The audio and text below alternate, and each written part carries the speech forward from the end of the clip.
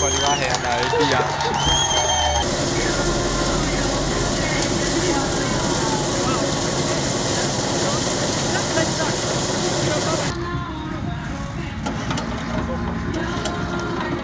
Amekataa kuguruma.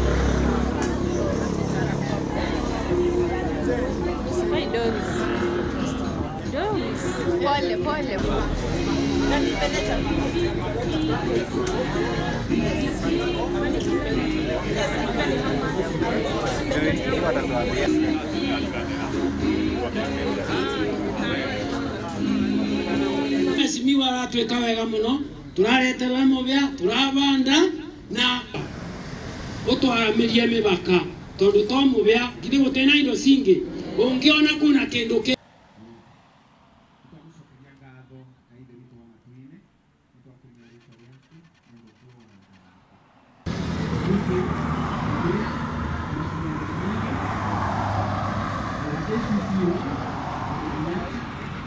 arutwo acio meko matire kirathi mangikira igeranio ciao cia form 4 na ni uru muno mwana ekite kigeranio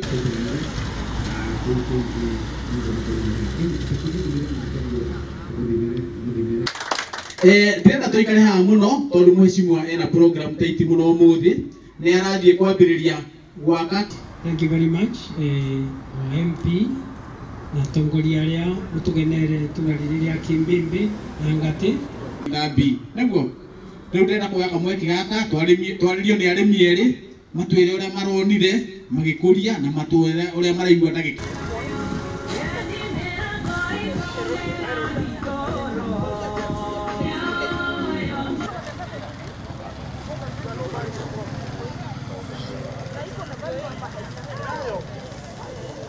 Mimi ni member wa hii kikundi inaitwa Ukweli Red Soil. Tumefurahi sana kuwa na mheshimiwa wetu Mere Mainge siku ya leo, kwa sababu ametuletea hii ukulima wa kulima sorghum. Tumekuwa tukilima mahindi hapo mbeleni, lakini sasa kama kikundi na tumeona tumeenda mbele kwa sababu hatutumii kosti kubwa sana ya kulima hii sorghum. Leo nimekuwa nikiuza mtama na ninataka kusema ya kwamba mtama una faida hata kuliko mimea ingine, kwa sababu ni miezi mitatu tu alafu unavuna mtama na unapata pesa ikiwa soko iko karibu kutoka kwa Kenyan breweries. Na tunashukuru mheshimiwa kwa kutuletea soko karibu na watu wa kubeba karibu. Mimea ile mingine tunapeleka mbali, lakini hii sasa iko karibu na mkulima na tuna faida kutokana na mambo yote ya kulima mtama. Nashukuru Mungu kwa hii project yetu tuliletewa na mheshimiwa wetu Mere Mainge, na tunashukuru Mungu juu aliangalia na akaona kweli Mwea tuko na potential, ni vile tu hatunanga watu wa kutuonyesha mahali tutapeleka mazao yetu. Na sasa vile alikuja na akatuunganisha na KBL, tumepata nafasi mzuri, hata tukilima mazao yetu tunaona mahali ya kupeleka. Sasa hii mimi nisarima, nimepewa pesa yangu iko kwa mfuko, nafurahia Mungu na naona tukiwa na Mere Mainge tutaenda mbali juu ni kiongozi mwenye anapenda wale watu wanajua kufanya kazi yao, na tunashukuru. Asante sana mheshimiwa. Tofauti ya hii mmea ni kwamba hii mmea inastahimili hata wakati hakuna mvua mingi. Hii mimea ingine kama mahindi yenye tulikuwa tunalima, kuna wakati inafika unaona hiyo mvua ikiisha, hiyo mmea inakuja inaharibika. Lakini hii yenye tulikuwa tunalima saa hii inaonekana ni mmea yenye haitaki maji mingi kama hii mimea ingine tulikuwa tunalima, na ndio sababu tunashukuru. Tukiuliza MP wetu kama watu wengi wanataka kulima, lakini juu ya hawana kitu kwa mfuko wanashindwa. Akitutafutia partnership, wale watu kama Equity watakuja wasaidie watu kulima, na at least tutapata kitu kwa mfuko na tutainua jamii. Today is a big day. We are celebrating a milestone because out of our hard work, we planted this sorghum crop 3 months ago. 3 months ago, today we are harvesting and we are selling our produce to Kenya breweries. This is in line with the bottom-up economic transformation agenda of the Kenya Kwanza government. You remember when we were campaigning, we said that people will get pesa mfukoni. We called it pesa mfukoni, and today you have witnessed it.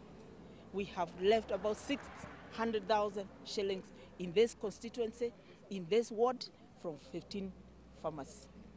We have established a contract farming with Kenya breweries. I went and negotiated with Kenya breweries that I could grow, or my constituency could grow sorghum for them.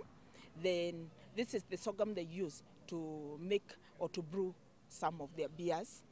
And they have promised that they are going to support the Mwea farmer. They are here to stay. They have seen the potential in this constituency, and they are going to be here all their time. Comparing with other crops like maize, maybe you have told us the sorghum is doing better. Maybe how is this going to change the economic situation of the residents of Mwea? Sorghum is a drought-resistant crop. Maize requires more rain than sorghum. And you know, like I said earlier, Mwea is a semi-arid place. The land which is not under irrigation is semi-arid. So unless we get enough rainfall, the maize does not do well here. We've been planting. In fact, apart from this season, the last 5 years, we've been having a crop failure. We plant maize, the maize does not do well. It turns into nothing, or into onions, like it is commonly said.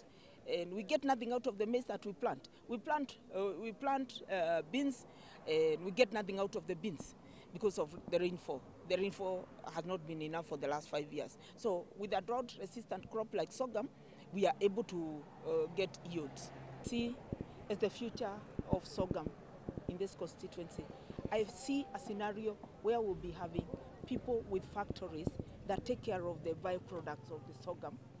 Then they can manufacture things like animal feed.